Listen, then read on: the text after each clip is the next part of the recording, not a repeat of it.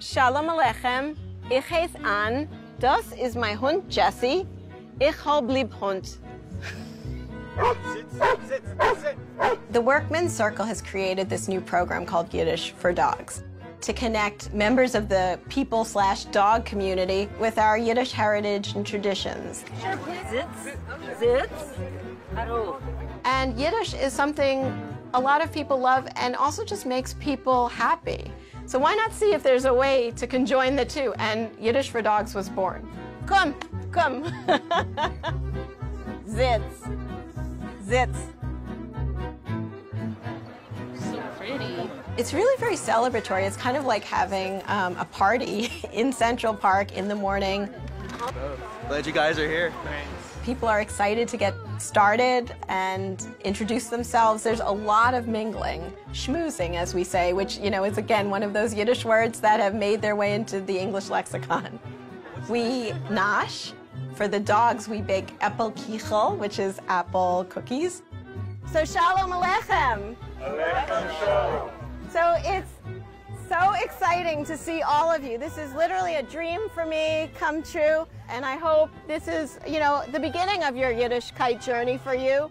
You don't have a dog with you. We meet with a master trainer who takes us through a series of commands. So the first command we're going to go over today is the sit command. Adrian? So sit, we're going to say zit with a Z and a TS at the end. Zit. Zits. Good boy. And zits. Zits. Right? And give them the positive marker, goots. I noticed that the new people come in and they're a little bit apprehensive at thinking Yiddish for dogs. That's kind of ridiculous. Zits, good. But when they actually practice it, I do find the dogs pick up Yiddish a lot faster than English because the vocabulary in Yiddish is a lot sharper than the English language. Sitz. Sitz. I'm not fluent in Yiddish. My mother's generation was the last generation to be fluent. But maybe Rosie will change that. So this works. This program works on a number of levels because there's this enormous connection that people have to their dogs, and they have time on their hands because they're with their dogs every morning. And if you can combine them being with their dogs with another passion, in this case Yiddish, Good girl. I think it's a success story in itself. For sure, like meant to be, is that meant to be? For sure. See, I'm learning already. Yeah. It starts with just talking to your dogs in Yiddish and speaking to a loved one, saying a few cute words or a few nasty words, as it may be. Ois mein de coil. Yeah. That means dodge the bullet. But then it also becomes asserting your identity and saying, no, I'm part of something that was very important, that has changed the way people think and the way people live. All right. Good hunt. That's a good hunt. I've always loved dogs. My family always considered our family dog a member of the family. Okay, come. Let's go. I finally took the plunge and got my own dog after having gone through a pretty traumatic experience in my life. I was in my early 40s. I was diagnosed with breast cancer, and I was lucky enough to come out of it whole and healed.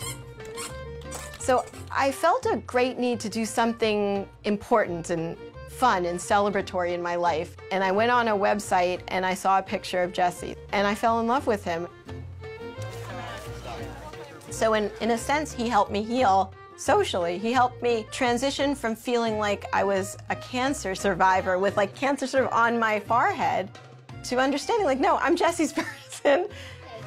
Every time you take a step back, you're going to remind them to stay. Stay. Stay. Stay. Good boy. It gradually became me helping other people, which is very much a part of the dog story in New York. When you have a dog, people who kind of need that moment with an animal will stop you, and I feel like it's so special that Jesse and I can connect with people like that every day. It was fun to be in the park with the dogs and kind of have that Yiddish slant. It's kind of a great New York event. Stay. Stay. So the intent of the Workmen Circle is to keep running Yiddish for Dogs. Very good. As long as people want this doorway, we're delighted to hold it. Okay. And we're certainly up to the challenge. We have anywhere from 15 to 20 Wolf dogs or northern breed dogs, some of them have wolf in them, some are mislabeled as wolf. They're not confrontational, they just want to be left alone, they're very loving, but movies don't want to portray that because that doesn't sell.